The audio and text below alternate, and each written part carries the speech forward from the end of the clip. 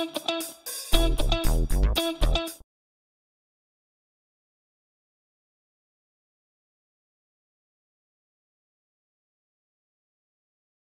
be where everyone's watching from. So this talk is called Massively Scalable Real-Time Geospatial Data Processing with Apache Kafka and Cassandra.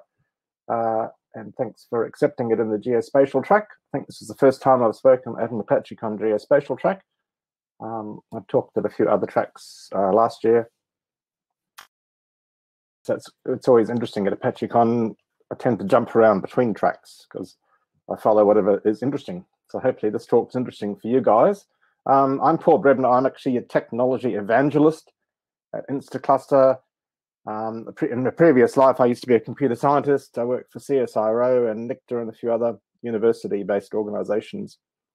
And I have had some contact with the OGC technologies and standards, but that was quite a long time ago. So this is my first attempt at doing anything geospatial for about 15 years. So I hope it's interesting for you guys and at sort of the right level.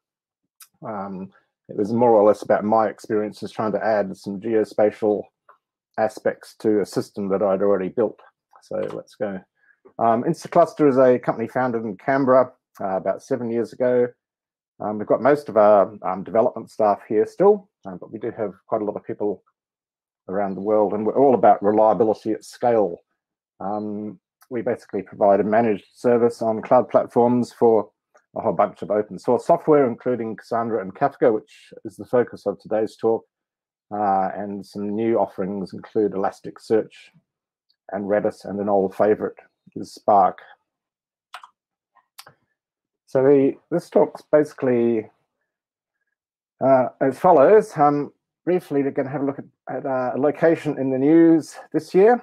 Have a look at the anomaly detection application and the baseline throughput. We'll add some spatial data to that to turn it into a spatial anomaly detection problem.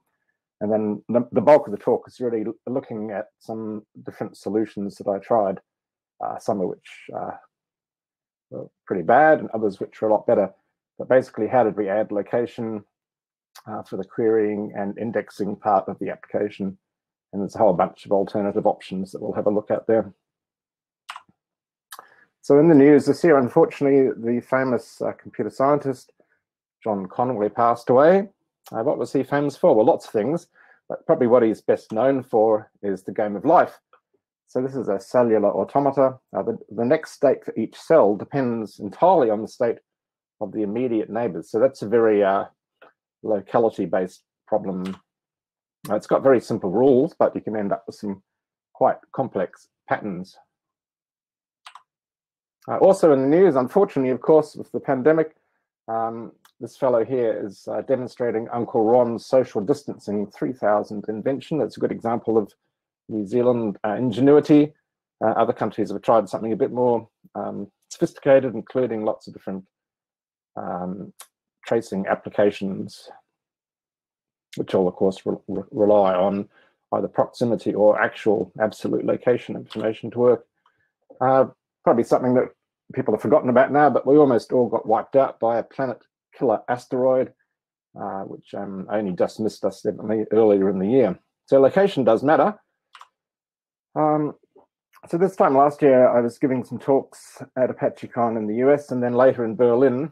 The title of that talk was Kafka, Cassandra, and Kubernetes at Scale, Real-Time Anomaly Detection on 20 billion events a day. So this talk is basically an extension of that one. So anomaly detection, what was the problem? Well, essentially, I built a system to spot the difference at speed. So it was real time. We wanted to detect if there was an anomaly in under 1 second, and scale. So it had to be very high throughput with lots of data and highly scalable. It's a very simple algorithm that we use. We wanted to emphasize the data layer rather than the processing layer. There's a cumulative sum control chart. It's a technique actually dating back to the 60s. Uses statistical analysis of historical data. The data is for a single variable or key at a time, which makes it highly efficient, but there are potentially billions of keys.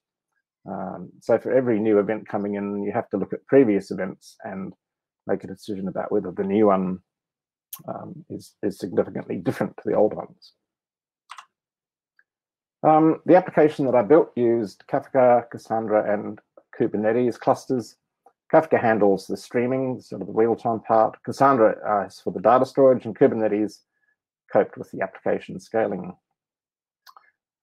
Cassandra is very efficient for writes and reads with a simple key, and I used a unique account ID or something similar to that for an application domain. The events are time series.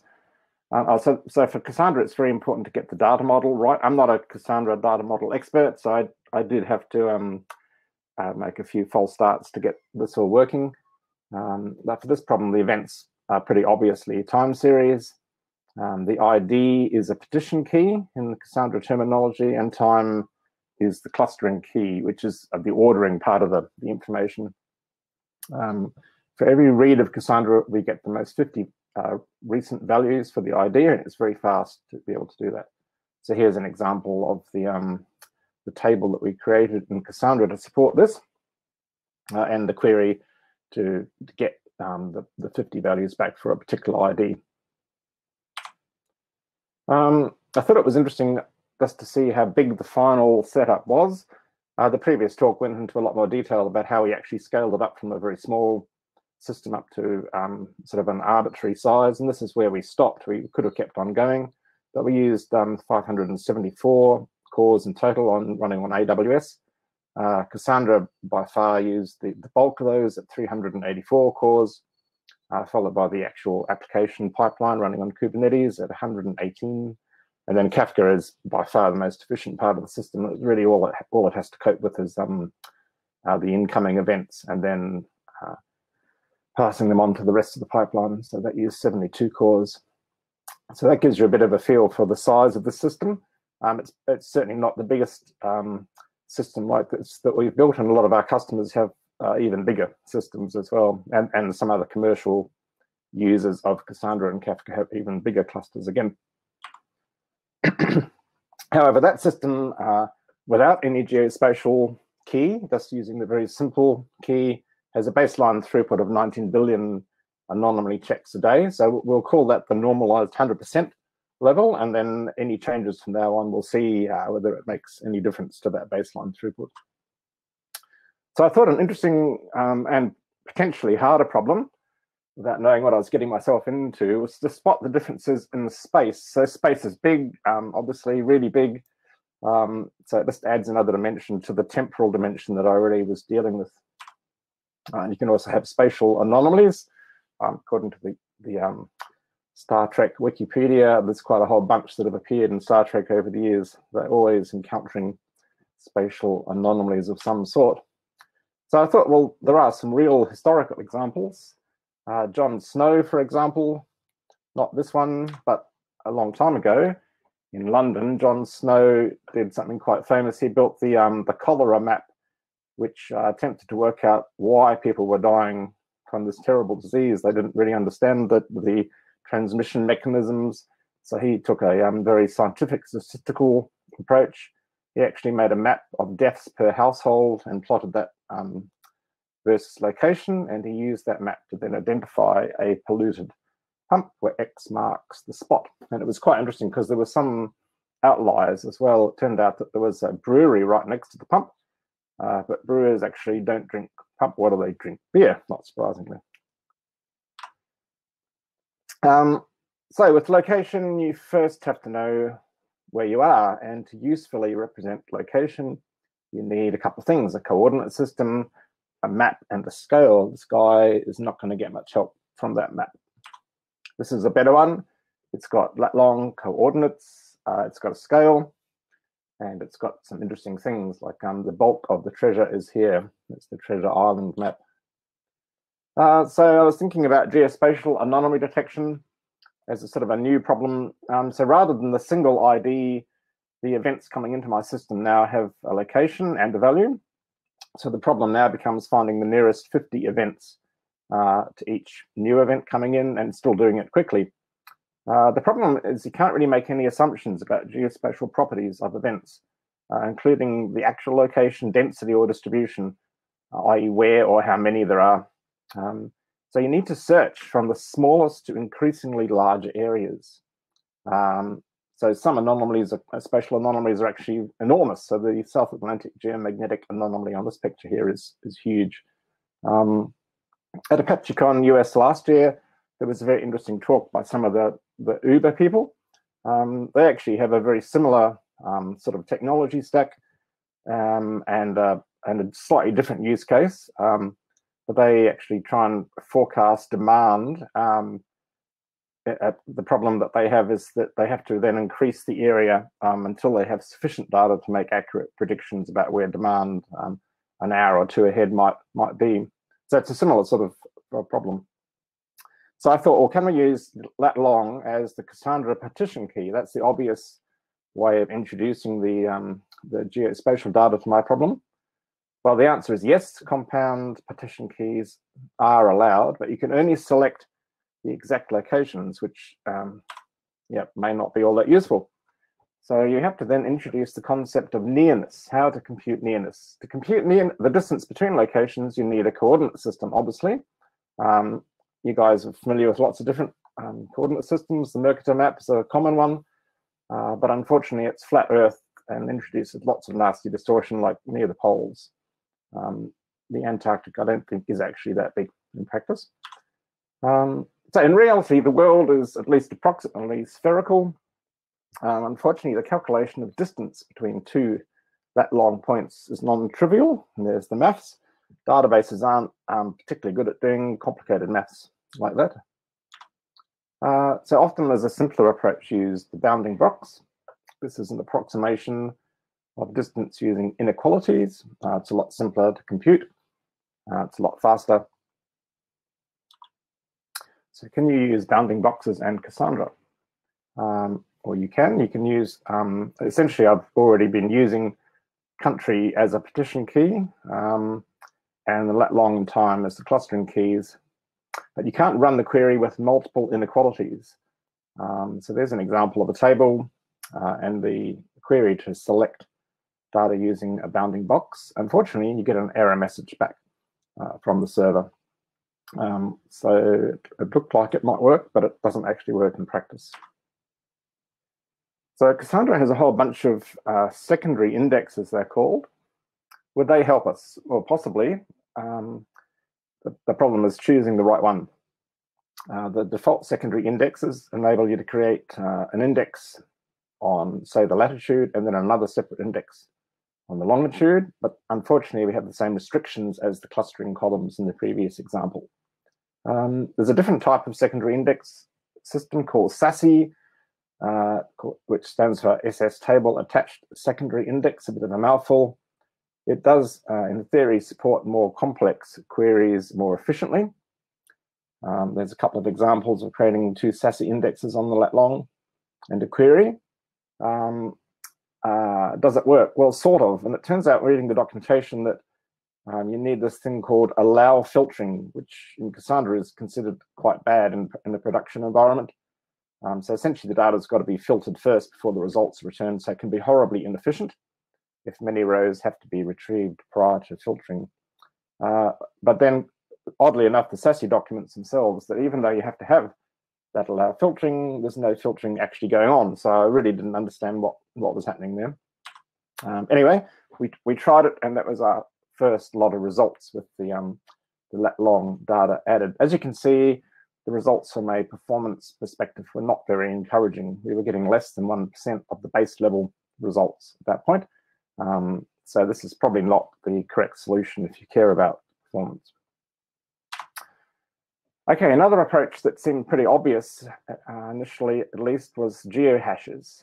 I'd already sort of divided the map into named hierarchical areas using the country partition. Other examples that are quite interesting include things like plate tectonics, which are actually hierarchical ways of dividing up the world based on the plates, which is pretty cool. So geohashes, essentially, they're just rectangular areas with a variable length base 32 string. A single character region is about 5,000 kilometers by 5,000 kilometers, and each letter, extra letter, gives another 32 sub-areas. So an 8 character long geohash is an area about 40 meters by 20 meters. So what you have to do is encode or decode your lat long to and from the geohash before you use it. Similar to other coordinate systems, obviously there's sort of edge cases, and it is non-linear near the poles as well. And so, interestingly enough, some geohashes are actual words. So ketchup is in Africa somewhere. It's an area 153 meters by 153 meters. Trump is in Kazakhstan. He's not to scale in this picture. He's 5 kilometers. Yeah, by 5 kilometers. Yep. Okay. So what do I have to do to modify my application for geohashes? Well, it's pretty simple. You just encode lat long as a geohash. The geohash becomes the new key. So everywhere in the application where I write data or read it, I'm now using the geohash as the key. Yeah, the geohash is used to query Cassandra. Not surprisingly, again, there's a few different ways of actually using geohashes and Cassandra. Option 1 is multiple indexed geohash columns. Look, some of these options in hindsight are a bit silly, but I at the time I was trying everything I could think of, so it was sort of an exhaustive approach. People that were more expert in data modeling for Cassandra would have said, "Oh, that's silly," or "This is the correct way, right away." But anyway, so in theory, geohashes are well known as working quite well for database indexes. So this was at least a half-sensible approach. So there's an example of how you do that. It's got multiple indexes. Basically, to use it, you then have to run multiple queries, selecting from the smallest to the largest areas, and just stop when you get 50 rows of data returned. The trade-offs include having multiple secondary columns and indexes, multiple queries. The accuracy and the number of queries depends on the spatial distribution and density, which is all a bit tricky. The results, however, are slightly better than our first attempt. So we're getting about 10% of the base level results now using this approach. Second option is denormalization, denormalize multiple tables. In fact, so denormalization is actually pretty normal in Cassandra. This is the de facto correct solution in Cassandra. It doesn't have joins. It's a NoSQL database. So every time you think, oh, I need data in a slightly different format or copies of it, that's great. That's exactly what Cassandra is designed for. It's got really efficient and cheap write performance. So you really have to design it with the reads in mind. So what I did was create 8 tables, one for each distinct geohash length. Then you select from the smallest to the largest areas using the corresponding table. Again, there's some trade-offs involved in that as well. And the results, we're getting better results. We're now up to 20% of the baseline throughput. So we're heading in the right direction. The final option with geohashes was to use clustering columns. It's very similar to option 1, but using the clustering feature, which is essentially the ordering mechanism within partitions in Cassandra. So there's an example of creating the table. I've got a query here, I think. Nope, I'm going to explain how it works. Clustering columns are really good for hierarchical data. They're good for modeling and efficient querying of hierarchical or nested data. There's a few constraints. The query must include the higher level columns with the equality operator. Ranges are only allowed on the last column in the query, and lower level columns don't have to be included. So there's an example of a permitted query. But then again, why have multiple clustering columns when one is actually sufficient? So a better solution is to use geohash 8 and time as the clustering key. So there's an example of that. It's a lot simpler. There's the inequality range queries. Again, you have to start with smaller areas and stop when you get 50 back again. And this gives us quite a significantly better result than the previous attempt. So we're up to 34% of the baseline throughput now with this approach. There's a whole bunch of issues potentially. The main one really is this trade-off between space versus time. You can have different scales for for the temporal axis and the spatial scale. So you just have to watch out for that. So the final option that we'll have a look at is another well-known solution for Cassandra, Cassandra Apache Lucene Index Plugin. The Cassandra Lucene Index is a plugin for Apache Cassandra. Basically extends the index functionality to provide near real-time search, including full-text search capabilities, multivariable and geospatial, and bitemporal search. So it's quite powerful. We actually support this plugin now. We've taken it over and maintain it. So it's available on our GitHub there. So it's got very rich geospatial semantics, including a whole bunch of things, which we'll have a look at a few examples. Again, we're sort of sport for choice here, so it wasn't obvious which ones would work better. First of all, the GeoPoint example. Under the hood, indexing is done using a tree structure with geohashes anyway, with configurable precision. So we're actually using geohashes by using a GeoPoint in Lucene. There's multiple search options. We can sort. It's got very sophisticated but quite complex semantics for sorting. We could build a we could use a building box, it's called, a B box filter. You have to then compute the box corners in order to use this, of course.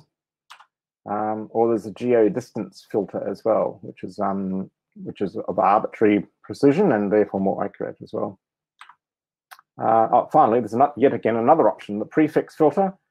This is useful for searching larger areas over a single geohash column, as you can search for a substring. So it turns out that geohashes and prefixes actually are sort of made for each other in a sense.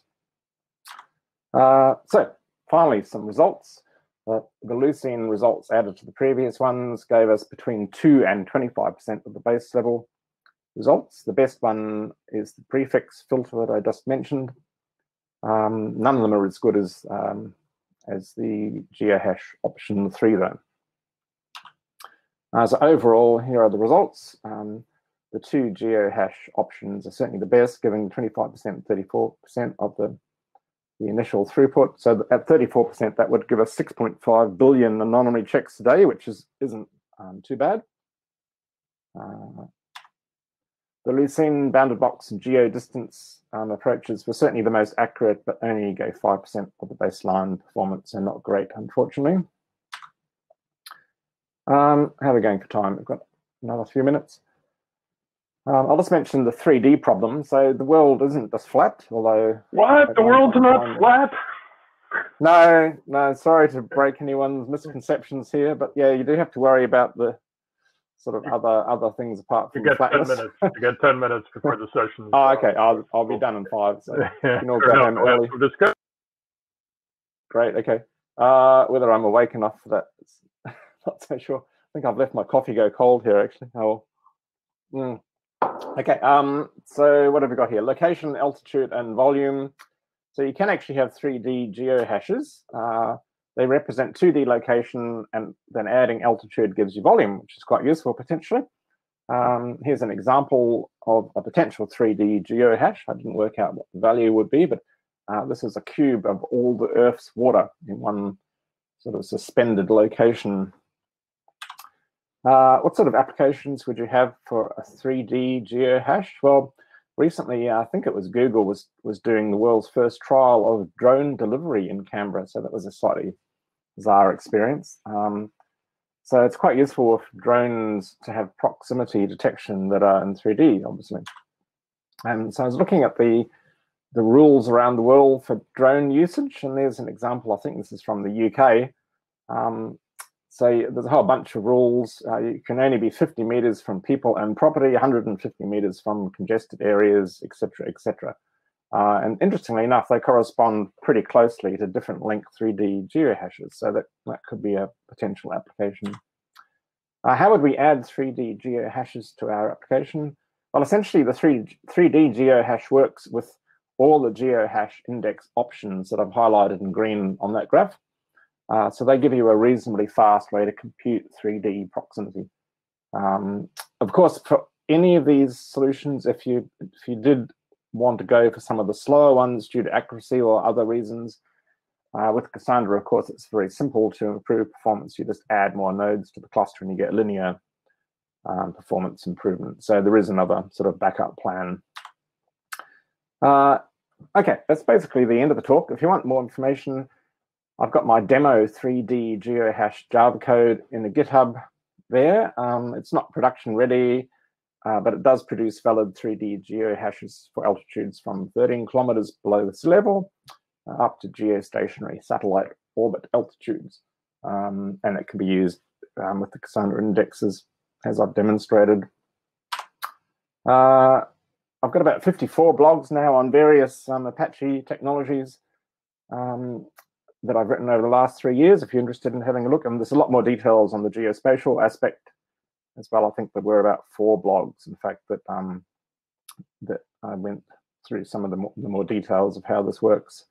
And finally, if you want to try out some of these open source technologies in a slightly bigger context to what you can run on your laptop, you can spin up some trial clusters of Cassandra and Kafka and Elasticsearch and Kibana and things like that on our website. I think there's a 2-week trial period, and you just have to go to our website and click on the free trial button, and away you go.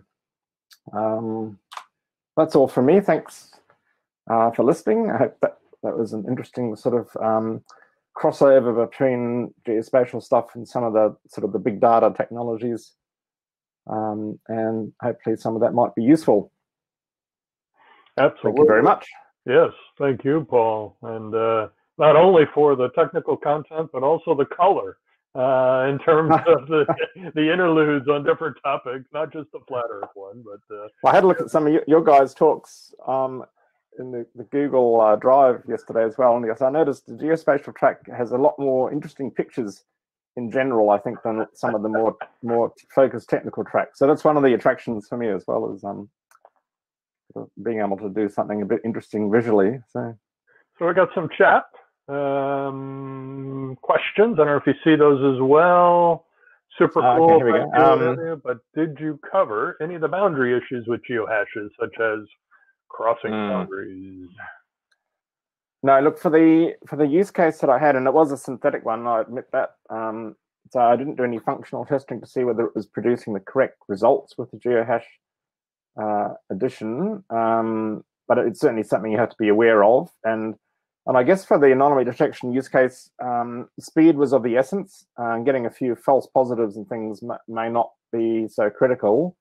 But yeah, I think you would certainly have to tune it for a real application based on actual knowledge of the distribution and location of interest. Yep, that's certainly a trade-off. And then you got one about have you tried H3, the Uber discrete global grid system? Yeah. Oh yeah, so I heard about that last year at the Uber talk. So that's yep. Yeah, so H3 indexing sounded interesting. No, I haven't tried it. Yep, no, there certainly are a lot of other options. So yes, the answer is no to that one. I'm not quite sure what the trade-offs would be again for that one, but certainly worth looking at. H3 is a good one, and of course it's one of a general class of what's called discrete global grid systems, which is a set that actually Australia has been the leader in international standards about. And at this point is beginning to go beyond 2D surface of the Earth, cells on the surface in nice uniform ways, to what you're trying to do, what you're doing in 3D and also in 4D. And so a gentleman out of New Zealand has done really good work. And in fact, I'll find a link and put it in the chat. But applying that in Cassandra and the like, I'm not aware of. So that would be a great mashup of 3D discrete global grids, or even 4D in Cassandra, as you've shown, would be a very interesting activity. Okay.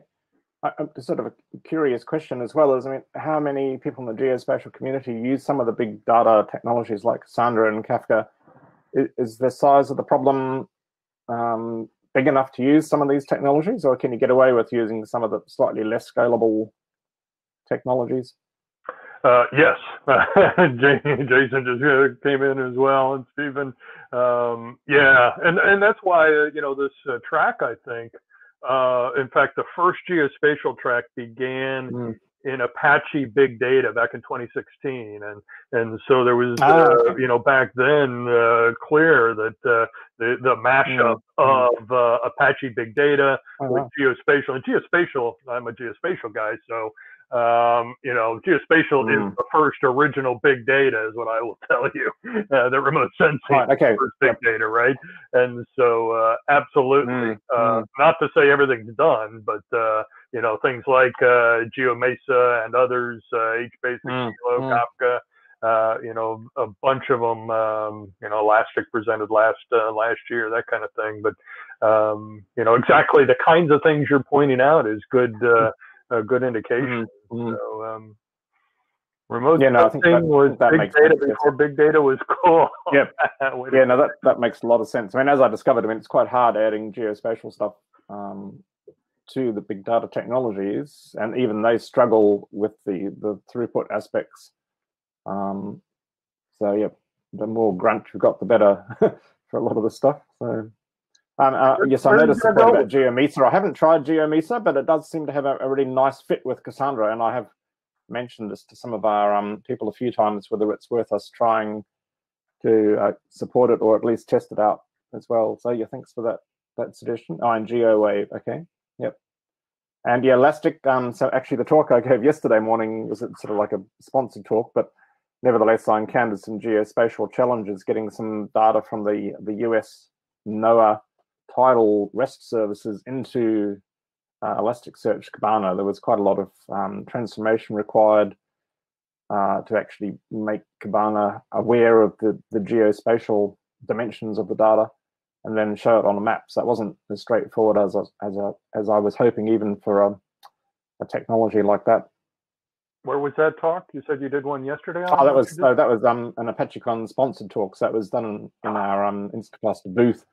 Yesterday, so. Okay. Yeah. Definitely interested in that talk. If there's a way to share that, we can add it into there is a geospatial ApacheCon channel, but that's going to disappear here in a few hours.